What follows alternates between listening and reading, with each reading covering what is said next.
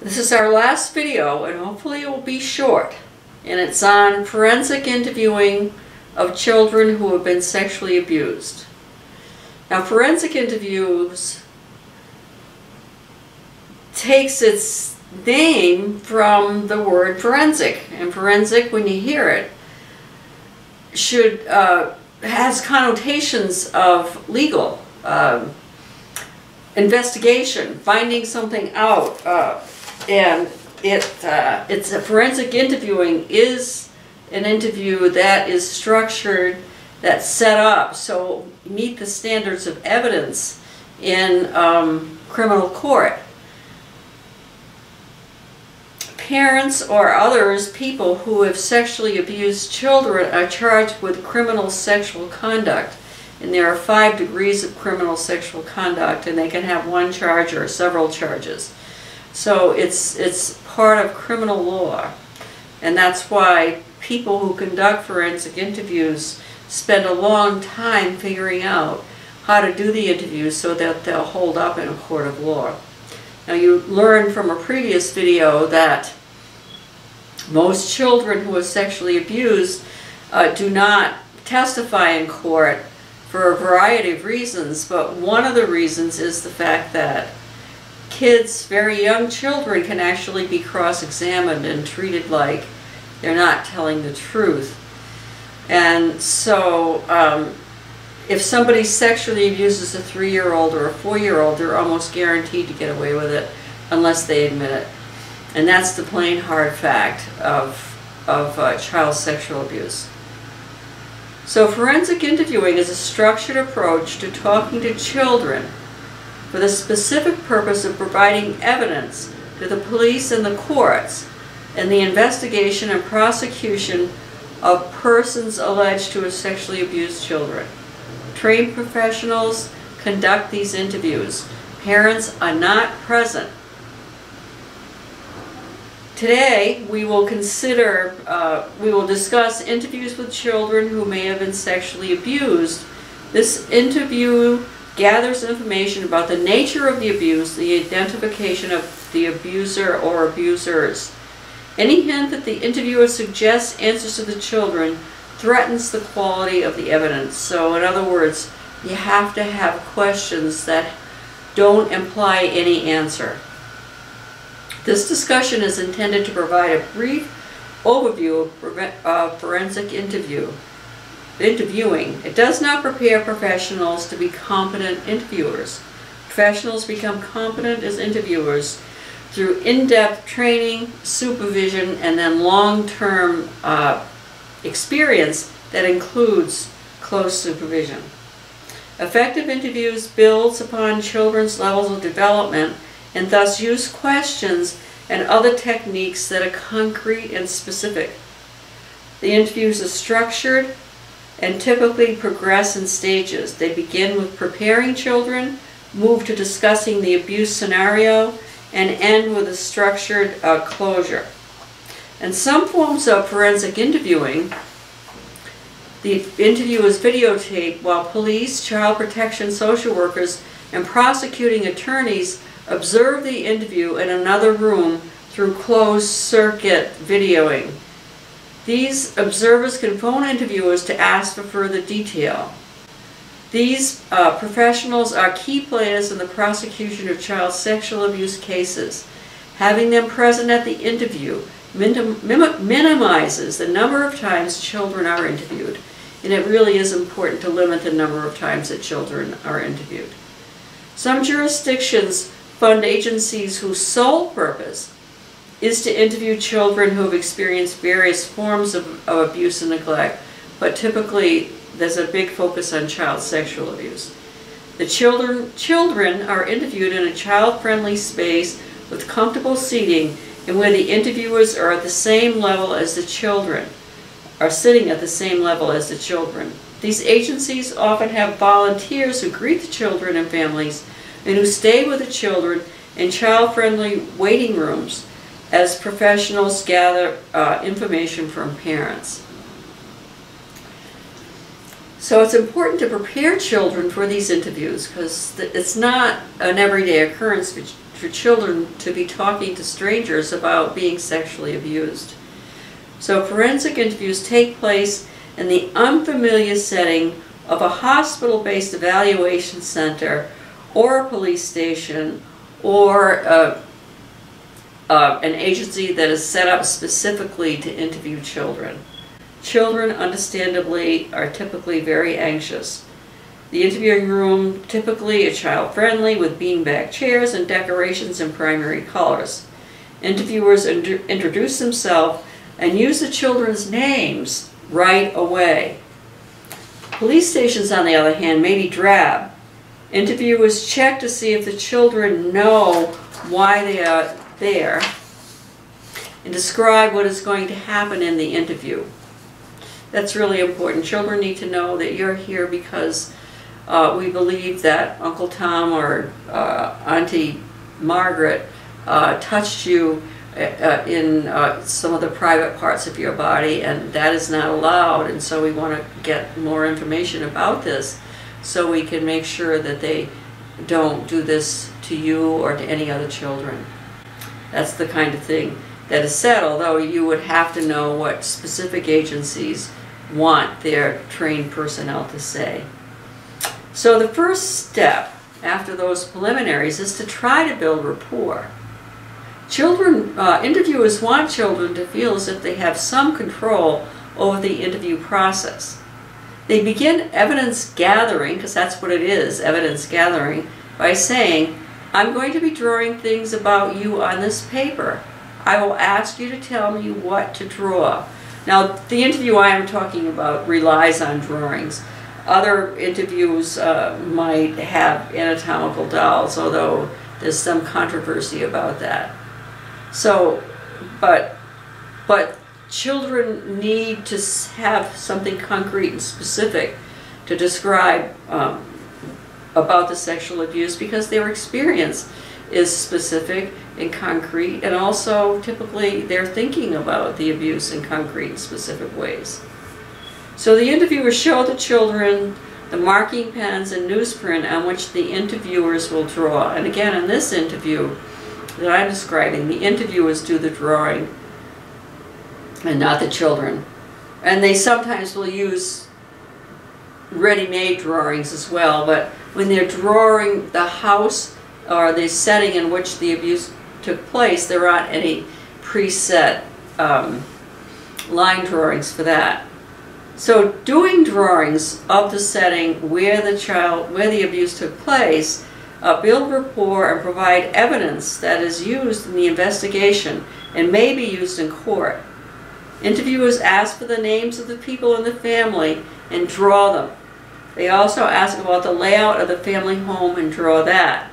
For example, in obtaining information about who is in the child's family, a usual question is, does mommy have short, medium, or long hair, straight, wavy, or curly? Interviewers immediately draw the correct kind of hair on the figure of the mother. In conversations with the children, the interviewers add the sexual body parts to the drawing, such as vulva, breast, penis, and buttocks. Interviewers then ask the children the names they use for the various body parts. In this way, interviewers learn the names that children use.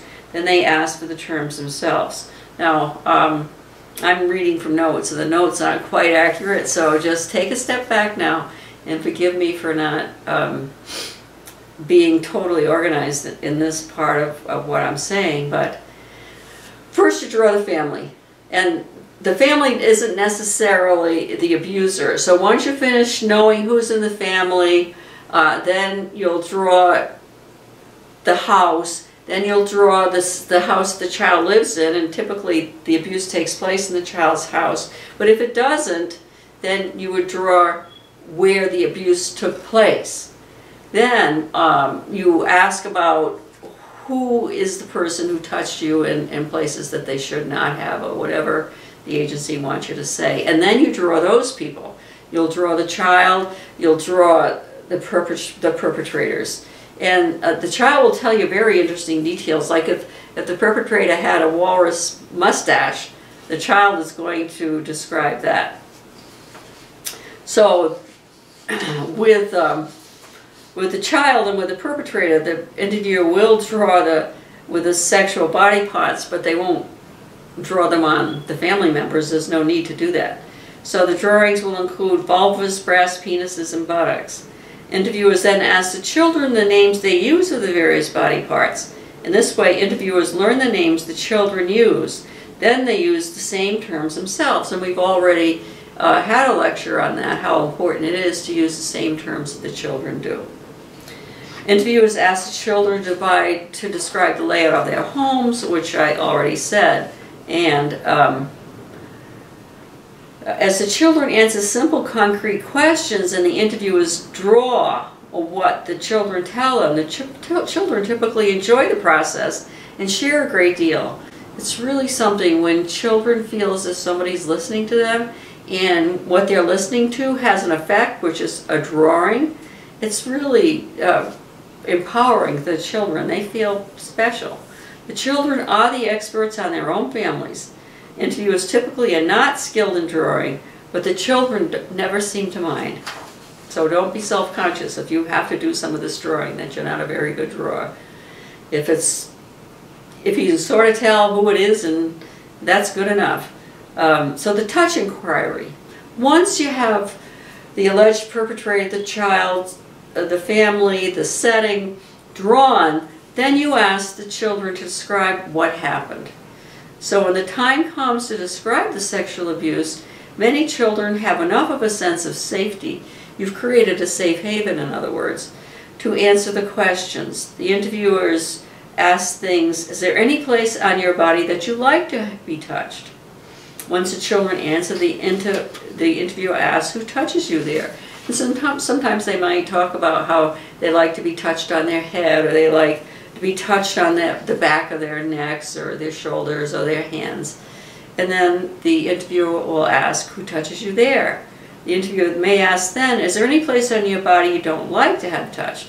When the child answers, the interviewer then asks, who touches you there? Some may point to a drawing and say the names. When the interviewers use anatomically detailed dolls, the children can show what kinds of sexual acts constitute the abuse. Interviewers will also ask where the abuse happened, what they saw, what they heard, smelled, and sometimes even tasted. They may ask if the abuse took place anywhere else and if anyone else touched them on their private body parts. You use the words the children use. I can't emphasize that enough. The drawings of the layout of the house help the children to answer these questions. When the time comes to describe the sexual abuse incidents, some children do describe the concrete details if you ask for them. And the concrete details are important for a lot of reasons. One is it's the kind of information that parents would like to have later, because if children have traumatic flashbacks, which many do, related to the sexual abuse, the flashbacks are often set off by the details surrounding the abuse and not necessarily, and those details, if the parents don't know them, they might not understand why the children are dysregulating as they may do. So it's really important for parents to know what the children remember about the details surrounding the abuse. I've given this example before in class, but it really stands out. A little girl who was sexually abused was placed in a bathroom while her abuser was answering the door, and in the bathroom there was a flashing purple light. And she remembers that detail to this day. And so if she sees a flashing purple light, she remembers the abuse. Now, she doesn't go into a deep dysregulation where she'll throw things or have tantrums or have any exaggerated dysregulations. But she does remember, she does have flashbacks, and she might temporarily disconnect from the present as she's thinking about the flashing purple light and what the flashing purple light reminds her of. Ending well is very important. Children have just discussed an upsetting event. The interviewers show sensitivity to children, because don't forget, all interviewing, forensic or informal or casual interviewing, always is sensitive and responsive to children, the interviewer is totally focused on the child, and the interviewer is emotionally available to the child. So the interviewers show sensitivity to children when they help children make plans of action as to what they can do to protect themselves in the future. Of course, the protection is never guaranteed. Possible questions include, if this happens again, who can you talk to? They may also ask, is there anything you'd like to say to the abuser? Sometimes they'll have the children draw their hands, and they'll put names of people they might be able to trust when anything happens to them that's upsetting to them. The interviewers then walk the children to the waiting room where their parents are. Children feel supported and encouraged when adults take them seriously, pay attention to what they say, and give them guidelines about what to do in other possible abuse situations. Now, this interview can be adapted to other forms of maltreatment, such as sexual harassment, physical abuse, sibling teasing, or other forms of verbal abuse. It can be used in bullying incidents, witnessing domestic abuse, or other traumas, such as seeing a friend shot, which is not an uncommon occurrence for many kids who live in high crime areas.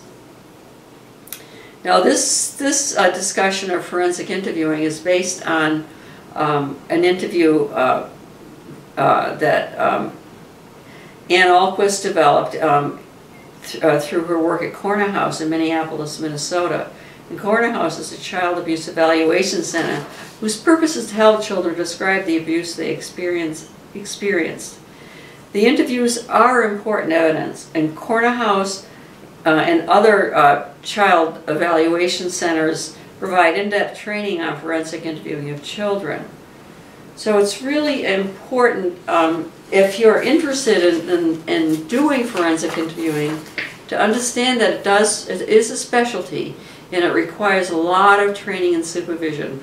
But it's also very important to do, because the last thing you want to do when you're trying to help children deal with sexual abuse and when you're trying to stop perpetrators, it's really important to keep in mind that you do not want to re-traumatize the children by forcing them to talk about things that are traumatizing. If they're going to talk about things, they need to do it in a setting where they feel safe, in a setting that's a safe haven for them, in a setting where their parents or other people who care for them they know are nearby. So I actually have mixed feelings about forensic interviewing, but I also see that because of the risks to children, but at the same time, we have to figure out how to stop perpetrators. And so we have to use our good minds and our good sense and everything we know and everything we hear about to figure out how to interview children for forensic purposes in ways that promote their well-being, in ways that are sensitive and responsive to where they are at the moment, and in ways that would connect them to sources of support for the next few months and the next few years, because often children require long-term support over the long term if they've been sexually abused. But it's also important to know that children can and do recover from child sexual abuse in the safety of secure relationships, when they are allowed to feel safe and when there are competent people to guide them through processes of dealing directly with their trauma. Again, this is working with children who've been sexually abused is an advanced skill set, and it requires a lot of training, just as interviewing children requires a lot of training. Treatment of children, psychotherapy with children who have been sexually abused requires a lot of training. What we're learning in this course is really important information, and it's foundational. But at the end of this course, you are not going to be competent to be psychotherapists with children who have experienced child sexual abuse or any other form of child abuse and neglect.